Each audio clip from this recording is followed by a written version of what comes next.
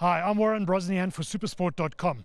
We've got something very exciting that's going to happen tomorrow. We've got a double header. We've got a soccer test match, and then we've got a rugby test match. And we've got one of our esteemed commentators that does the Afrikaans commentary, who for the first time is going to be doing Afrikaans commentary, not in rugby, but in soccer for Burkina Faso against Bafana.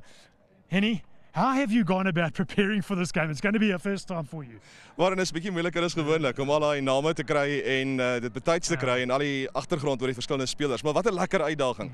Ek dink is lankal tyd dat ons Afrikaanse kommentaar by sokker kry en vir my 'n groot voorreg om dit te kan doen vir die eerste keer op televisie in Suid-Afrika. Sien geweldig uit daarna. Bafana wat hopelik gaan terugkom nadat hulle nie goed gelyk het teen die span van Nigerië nie en hulle het 'n goeie rekord teen Burkina Faso. Die vorige wedstryd gewen met 3-0 en ek glo ons kan dieselfde tipe sokker sien van Bafana op die FNB stadion. So 'n groot geleentheid en hopelik is daar baie aksie en baie geleenthede om 'n doel of twee te beskryf. Well, I've heard you do Afrikaans commentary and you do that very, very well. I've never heard you do commentary on soccer. It's going to be a first for us and a lot of the viewers.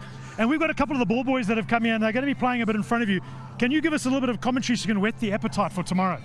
Ek dink is 'n goeie aangie daai, lekker dribbel wat deurkom en hopelik gaan dit so 'n bietjie vinniger gaan met die span van Bafana in die môre se wedstryd en gaan daar volop aksie wees. Ek sien baie uit daarna en ek glo ons kykers ook. Yeah, they're lacking a bit of the ball skills there, weren't they? But great work by Henny. That's Hennis Koortzen, Warren Brosnian for SuperSport.com. Don't miss the action tomorrow at FNB Stadium.